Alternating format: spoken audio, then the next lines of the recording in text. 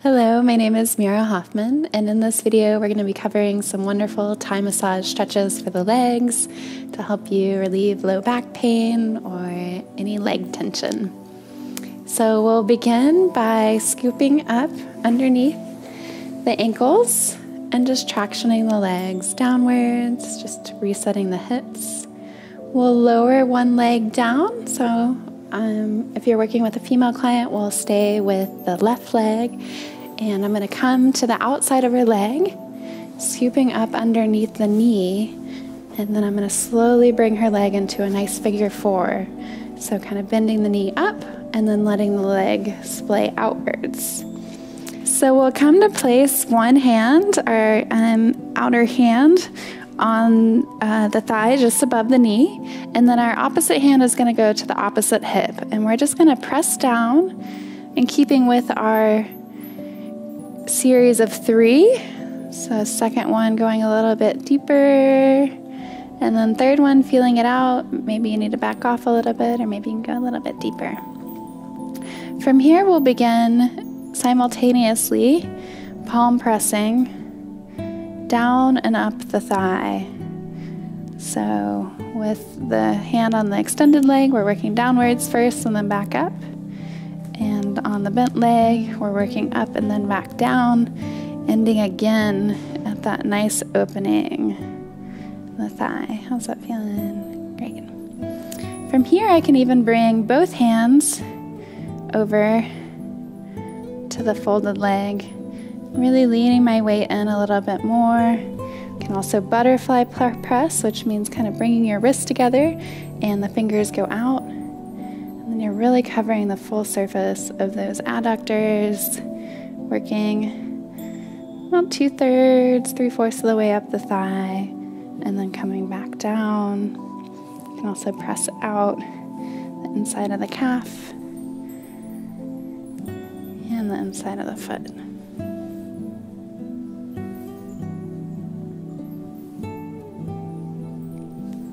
From here, I'm going to move her foot out just a little bit.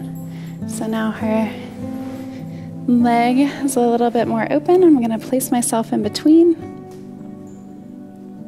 And I'm going to bring my feet in to the thigh and the hamstrings. So one hand is at the ankle of the extended leg. The other hand is at the ankle of the bent leg, just kind of tractioning it downwards. And we'll call this the paddle boat because it's like I'm paddling away, pressing into the hamstrings, the inside of the thigh a little bit. This feels really yummy, just kind of mushing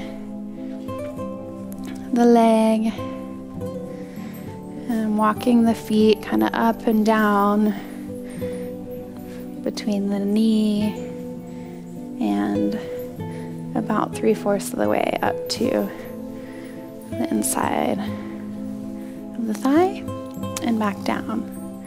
And once you come back to the crux of the knee, we're going to bring the client's foot and wrap it around both of your legs, and then you're going to just gently reposition your stance, so scooting your stance out a little bit more wide. And then I'm going to reach my hands over the tops of the thigh, and as I do that, I'm just going to bring both hands around the top of the thigh and then lean back. It's almost like I'm rowing back. So as I'm kind of rowing backwards, I can use my fingers as a more flat surface to just kind of press onto the tops of the thigh and the outer thigh. Or I can wrap my fingers a little bit more so they make more of a curved, focused pressure. And again, leaning my weight back, so not using really my arms to do the work, but rather my whole body. And after I've done more of that specific work with the fingers, I'll come back to more of a flat surface, working up and down. And then we'll end with some nice gentle fists. Just kind of pounding and loosening tops of the thigh. And we'll place the heel back down and rotate the knee upwards into the air. And I'll stabilize the knee, or stabilize the ankle, by placing my knees on either side of the client's ankle. And then from here, we can palm press on the inner and outer thigh. So working towards the hip and back out. And if you want to move to a more focused pressure, we can rotate the hands so the thumbs works down each side, back up. And then again, we just like to smooth that focused work out by pressing with our palms.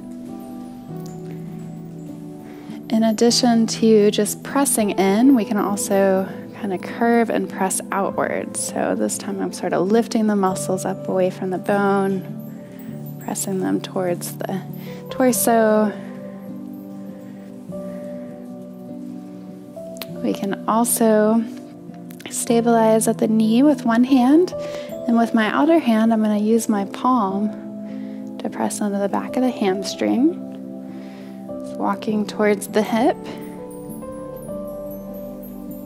and back down towards the knee. And then I can also use my thumb to press into the midline. So this is a great way if you weren't able to get that third inner sin line earlier. You can come and trace it now because you have much more access to that sin line. So after we do the thumb presses, again, just closing with nice palm presses.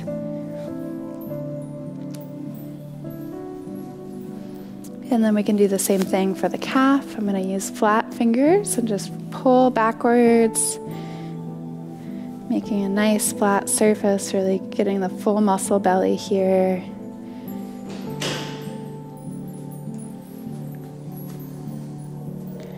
And then to get more targeted, I'm going to curl my fingers in, so kind of like that. And then really work that inner line. So following the center of the muscle belly, down to the Achilles tendon, and then back up.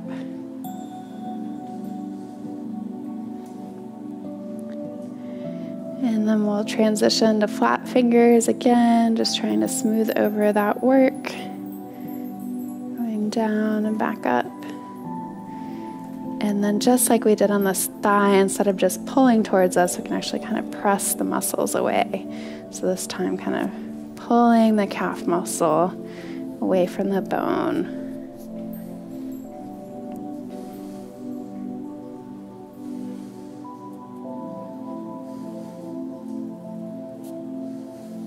So from here, we'll push the knee towards the head, and this is going to bring the leg up. And I'm going to kick out my kickstand, and you may just gently move their arm a little bit further out. And then I'm going to place the client's leg into my holster, so kind of just my outer hip. And then that frees my hand to come just below their knee, and my other hand is now free. So we're going to do some nice circles here, just opening up the hip and leg. And I like to go up, out, around, and down before going up again. So kind of moving on an outward circle direction. And then after doing that a few times, we're going to bring the knee just kind of straight towards the chest. And you can pin the opposite thigh just to get a nice stretch. How's that feel? So by holding down the opposite thigh, you prevent the hips from kind of rotating towards the head, which is going to prevent the client from getting as deep of a stretch. Additionally, you can use your hand to walk up and down, to palm press up and down the client's opposite extended leg. Or if you have really long legs like me, you can use your back leg to pin at their ankle and then go towards there. So a few different options. Stretching the client's leg. We'll untuck And come into our circle pattern just to loosen the leg up. And then I'm going to let the leg fall out a little bit.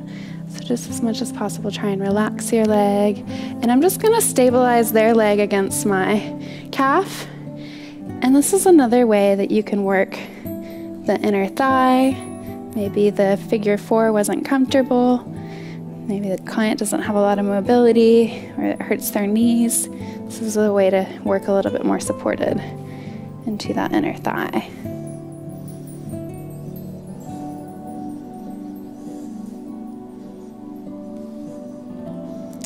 And after we've done a few palm presses in and out, we'll bring the leg back to neutral, do a few more circles here, and then we can come to stretch the hamstring. So to do that, I'm going to place the client or partner's ankle over my shoulder, and then I'm going to press their leg towards their head.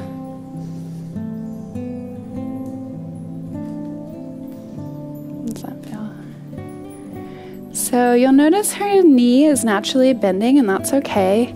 If you want to get a tighter or stronger stretch on the back of the leg, you can slowly extend the leg. And then depending on how flexible they are, maybe you just support underneath the ankle, maybe you pin with your opposite leg. How's that feel now? So a couple different options. You can bring the leg out. And again, we can end with some circles here. And then I'm going to sit down to press into the back of the hamstring using my feet. So you can splay the toes outwards. If it feels a little off balance, to try and work both feet at once, you can put one of your legs down and just press the foot into the back of the thigh and hamstrings. I'm going to switch legs a little bit so I can work into the hamstring attachment. So I'm just going to gently push her knee towards her torso and bring it back down. And as I work down, each rotation getting closer and closer to that hamstring attachment before finally pulling out. So extending the leg out and down, and then we'll repeat the same thing on the opposite leg. So before transitioning to the other leg, I like to reset the hips, just scooping underneath both ankles, rocking back, splaying the legs out, and then we'll switch. So my inner hand is underneath the ankle, my outer hand is underneath the knee. I step into a nice lunge, and we come into a figure 4. I'll traction at the knee just to decompress the hip, and then using my opposite hand to pin at the opposite hip, and one hand on the bent leg just above the knee.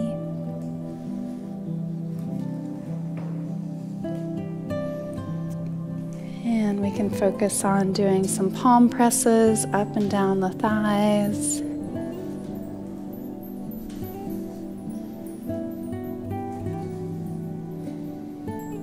Gently opening the inner abductors.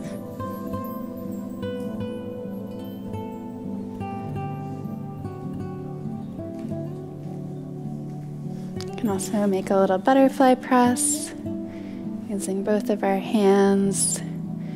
Fingers placing out.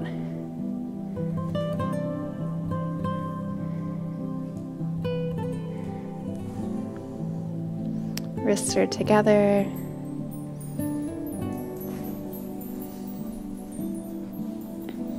Or we can work down the inside of the calf and into the sole of the foot.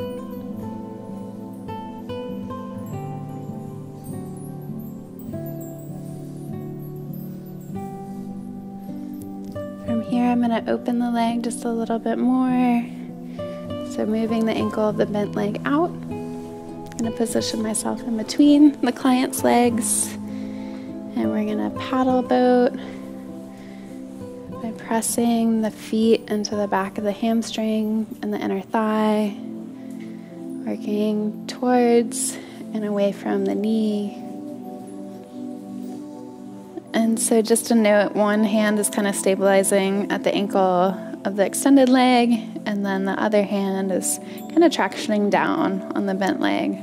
So depending on how flexible they are and how long your legs are, you can really kind of press more in, or you can really pull. You can even use both hands to grasp on the bent legs, ankle, and it gives some extra pressure here if maybe you're working on a big person and you really want to kick your feet into the backs of their hamstrings. And once you return back to the fold of the knee, we're going to tuck the leg over both of our legs, bringing the ankle to the far side, scooting ourselves a little bit more towards the outside. We'll begin to row using flat fingers, working up towards the hip and back down. And then we can also curl the fingers to get more targeted work.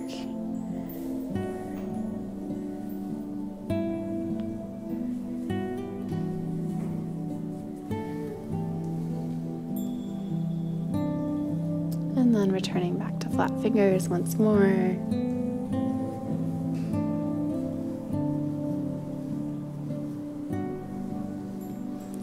And then we'll do some nice fist pounding just to loosen the thigh.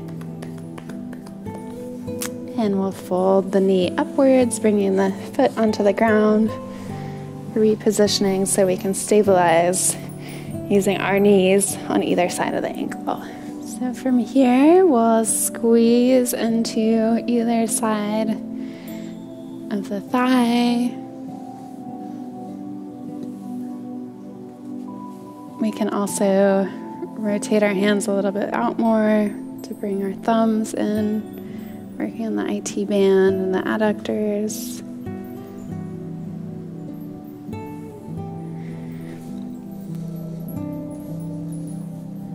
And after we do that focused work, it's always good to palm press it back out. And in addition to kind of pressing the muscles in, we can also squeeze and scoop the muscles out, up towards the torso.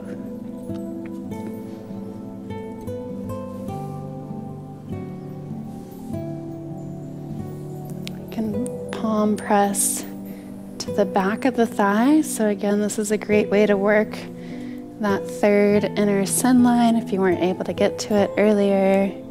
We'll come back after palm presses with our thumb press up that midline, and just stabilizing with my inside hand at the knee.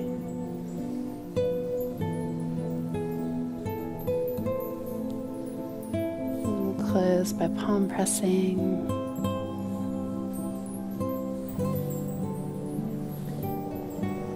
And we'll come to work on the calf using flat fingers. We'll pull and rock backwards.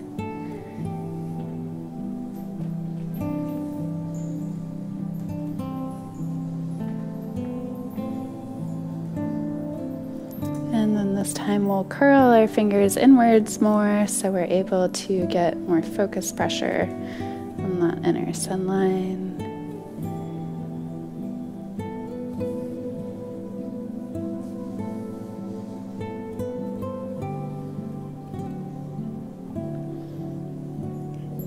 Following my flat fingers once more.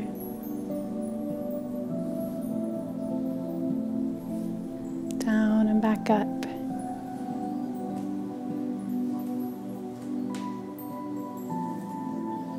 And then we can also squeeze the calf towards the torso, away from the bone.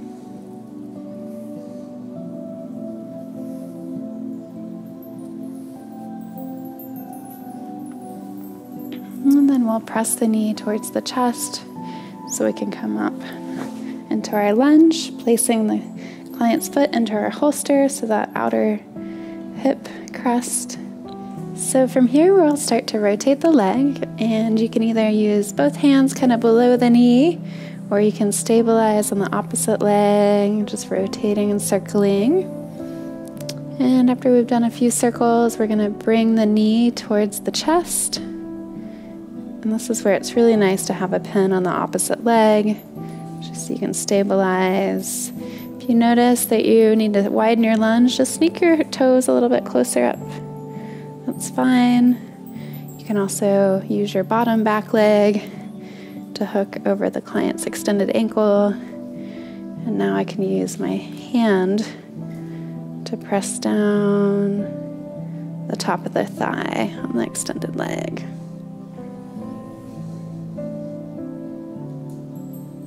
How does that feel? So releasing, we'll come to do some gentle circles again. And then this time we're going to let the client's knee just kind of splay outwards. I'm going to support with my calf, and then we'll palm press into the inner thigh. And again, this is great if the figure four is just not comfortable. Maybe their knees are sensitive, or they're just not that flexible.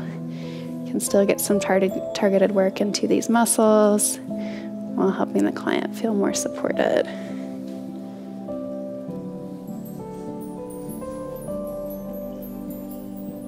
And after doing a few sets of palm presses, we'll again just come back to our rotation.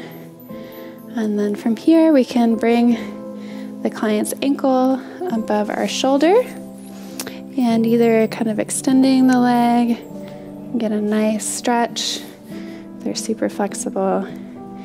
Maybe easiest just to bring the ankle towards their head. Gonna stretch in the back of the leg. And coming back down. From here, I'll sit down. And then I'm gonna use my foot to press into the back of the hamstring, using both my hands at the ankle, and I can move the knee towards and away from the torso as a means to work all the way down the hamstring into that hip attachment before pulling the leg straight. So we'll reset the hips by scooping underneath the ankles, just tractioning and pulling backwards. And then from here, we'll stand up and walk both legs towards the head. So we'll traction the legs backwards to reset the hips, and then we're going to stand up, walking the client's feet towards their torso.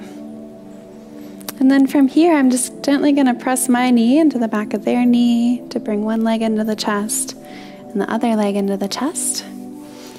And we'll do some nice little rainbow circles, these little half circles. This is opening up the low back. Feels really yummy. We can let the legs fall to one side. Let's step out and just move the arm and get a nice half spinal twist here. And this is a great way to do a spinal twist that's really supported. If you have clients that are more flexible, I can show you in some of our other videos how to do another variation of the spinal twist. So I'm pressing on the opposite shoulder just to kind of accentuate that twist. And then pushing the knees towards the torso and head to kind of get them to come back up. I'll bring my hands underneath the ankles and slowly lower my knees into the back of the hamstrings, and I can rock her legs back towards me and towards her chest. It's a way to adjust where my knees are going. How's that feel? This is a deep hamstring move, really great for runners.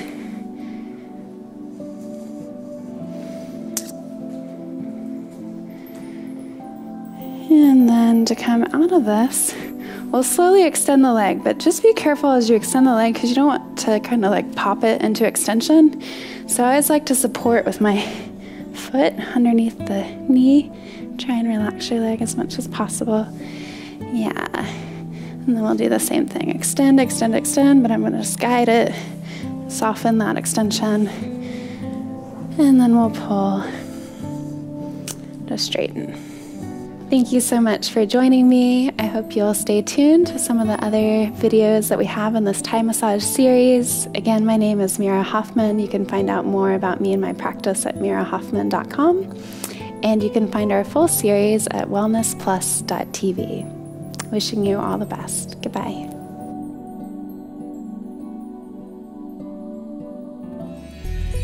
With hundreds of videos that you can stream on virtually any device to help you reduce stress, lose weight, or just improve your health and well-being overall. At wellnessplus.tv, we are dedicated to helping you on your health and wellness journey. Join wellnessplus.tv to find hundreds of videos to help you improve the health of your body and your mind. Wellnessplus.tv. Get well, feel better.